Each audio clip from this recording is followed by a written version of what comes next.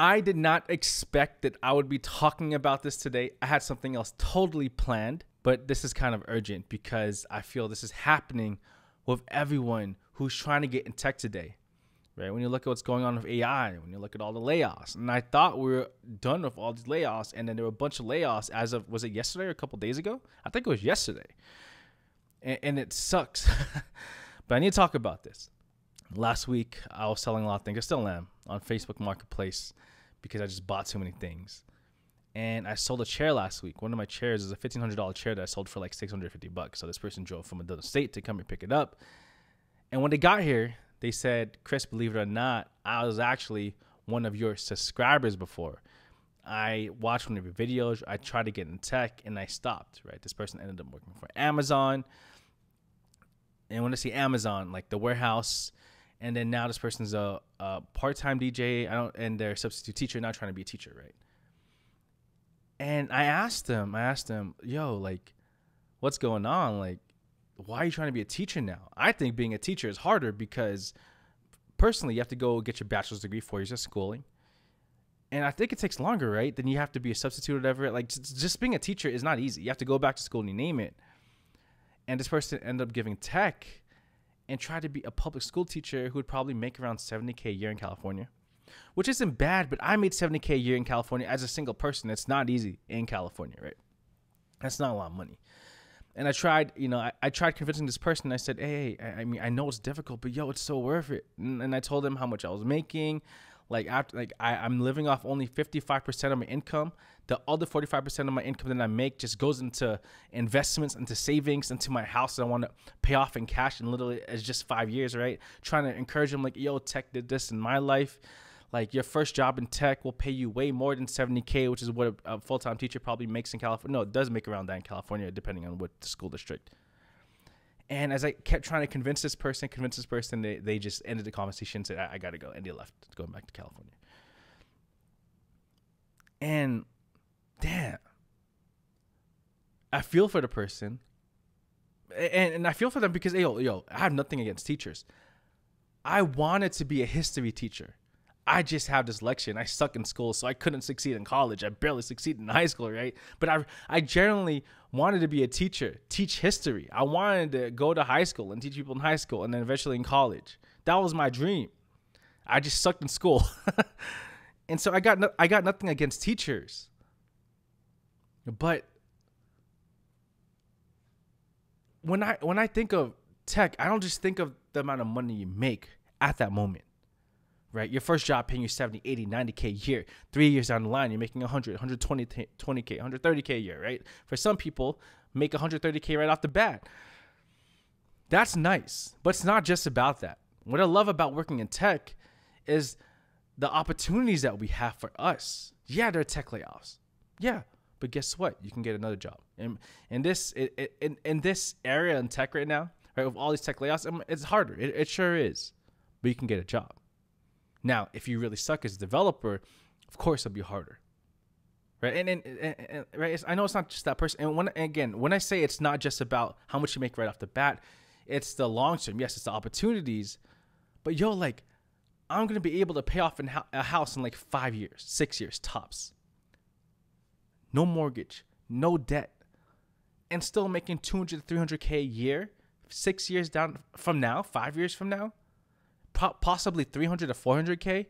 What am I going to do with all that money when I'm 100% debt free, right?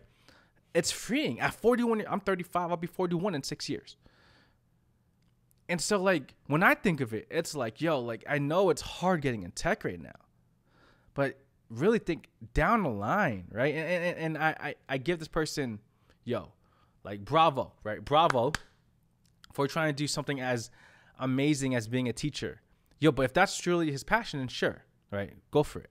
If that's your passion, go for it. Nothing wrong nothing. I have nothing against that. But then when I heard this person say they want to give up because all the layoffs, okay, this will not last forever, and then AI will replace developers. Oh my gosh, AI is making our jobs easier.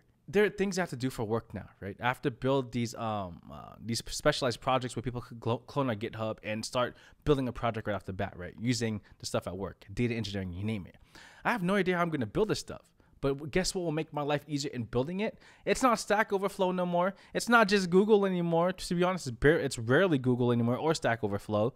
It's literally ChatGPT that I'm going to use to help me build this in an efficient way.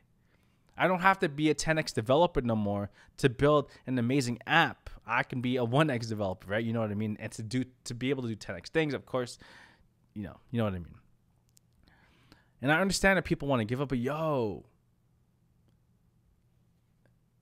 tech is making a transition right now where, maybe, be a front-end developer, get your foot in the door right now, or maybe be an AI developer who specializes in LLMs.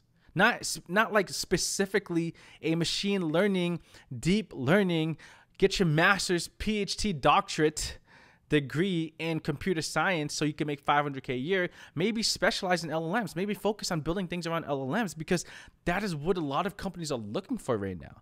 Even if you don't specifically build things in regards to LLMs having knowledge about that can go a long way. So I see tech just making a change in the direction. And AI will replace developers here and there. True. But you know what's kind of funny is that people have been saying the same thing about Shopify. I remember when I joined tech 7 years ago, dudes, when I worked for Entrepreneur Media, entrepreneur.com, when I was a mid-level engineer, even when I was my junior developer role, right, at this other small company I worked at. And I was making these YouTube videos 7 years ago, and people were like, why are you being a front-end developer? Be a back-end developer, Chris. Be a software engineer, Chris. Shopify is replacing developers, right? Is that Squarespace is the other one? You name it. All these different online stores replacing front-end developers. I have a homie who works for Amazon right now who makes $220,000 a year. I think it's $250,000, and he's probably going to get promoted to senior. And I'd asked him what the income would be, and it'll be around $320,000, $350,000 a year as a senior front-end software engineer for Amazon. Not just that, I'm looking at LinkedIn. I'm just curious, looking at front-end developer roles. There are senior front-end developer roles paying $180,000 to $220,000 a year. I don't see front-end developers getting replaced. No way. And so sometimes I feel like when people get discouraged like this, they try to look for an excuse. And I'm not saying this is everyone, but it feels like that, because I know this would have been me too, right? That people are looking for an excuse to not push through and learn how to code. People are looking for an excuse to just give up and go back to their life and just live that life of being, I don't know, working. And this was me, right? 7-Eleven, working at a restaurant, working as a waiter for the rest of your life, and just having roommates for the rest of your life. I'm not saying there's anything wrong against that, but for me, I can't do that again. And I feel like people are just looking for that excuse to go back. Don't be that person, right? Don't be that person who just looks for that excuse, because there will always be new things, new technologies that come up. And AI is game changing. It's going to change the world forever. It already is. It is changing my life significantly. I rarely ever use Google. I don't even ever use Google for anything. I use Google Maps more than I use Google now, because I use ChatGPT or Bard.google.com, right? I use Bard.